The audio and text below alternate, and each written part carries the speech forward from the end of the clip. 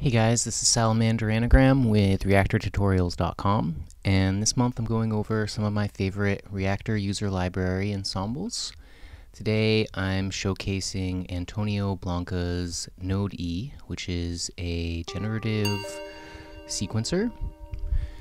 If you all like this tutorial, please subscribe to our YouTube channel. We come out with 1 or 2 new Reaktor tutorials every week. Alright, so Node E, first of all, you need to have the play button on. You see it's off right now and no notes are being triggered. And as soon as we turn it on, we can hear some notes. So the first part of this ensemble to kind of grab your attention is this area right here with the 8 boxes moving around in it. And the movement of these boxes is going to cause the triggering of our MIDI notes.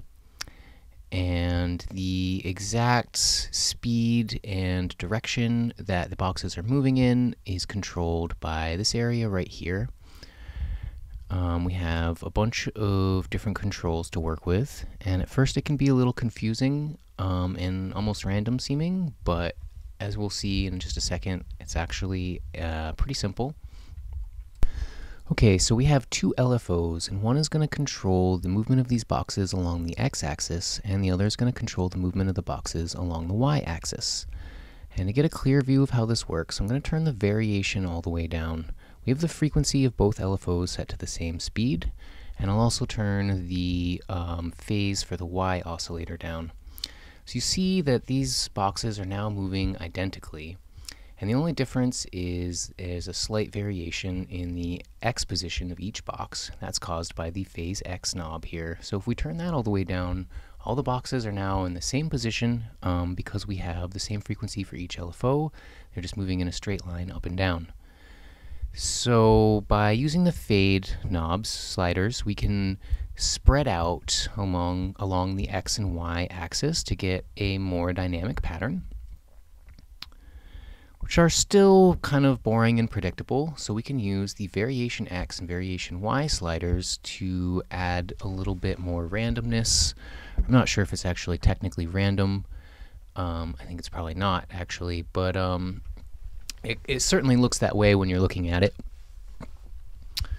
And finally, we have the amplitude modulation for each of the LFOs. And this will kind of give you some more circular patterns sometimes, and just overall will give you a much less predictable shape to your patterns. And finally at the bottom we have the overall frequency knob, which controls the frequency of both the X and Y LFOs at the same time. So that's how we control the movement of these boxes. Now let's talk about how to trigger notes. You see this kind of green square inside the movement area, and the movement of the boxes either inside or outside of this range is going to cause us to trigger notes.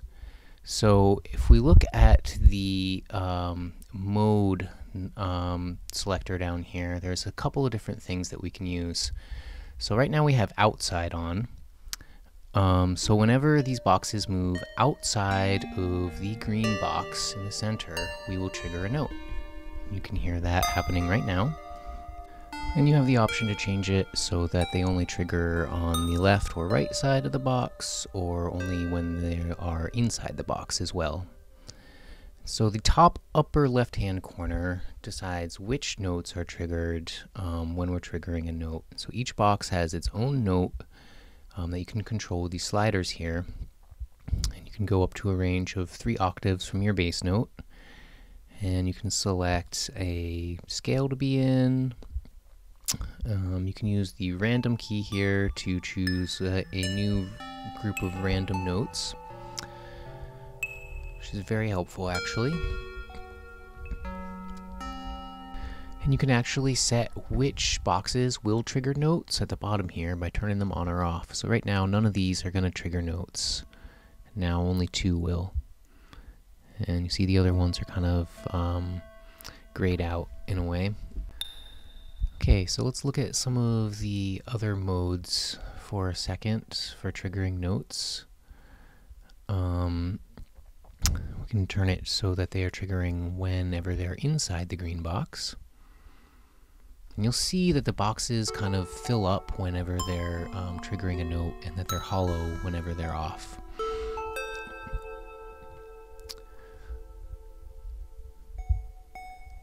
And if you want to change the size of the green box, we have these two sliders at the bottom left-hand corner here. This can give you a more control and more dynamic patterns.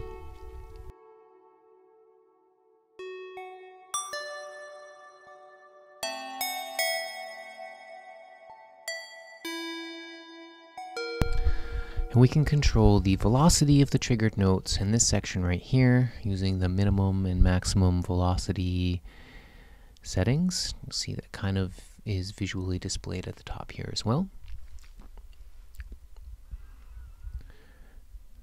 And finally, we have the option to restart the sequence at a certain point in time. So you need to click the restart button here, choose a number, and then click set. And you'll see this little black line here kind of showing you how far through the sequence we are, and whenever it gets back to the top, the sequence restarts.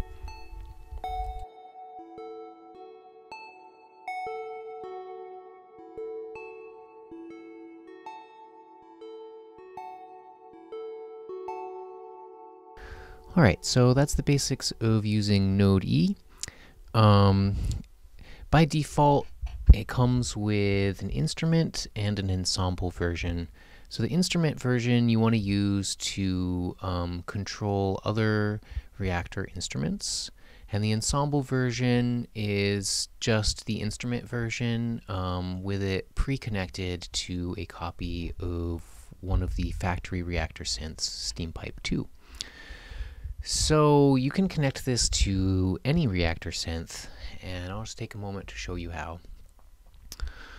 First, make sure you're in edit mode up here, and then travel into the structure view and add the instrument that you want to control with Node E. I'm just going to use simple Sound School analog synth here. So delete the SteamPipe and connect the Sound School in its place. And next, so select the instrument, go to the Connect tab in Properties, find the From Internal Instruments menu, and select Node E.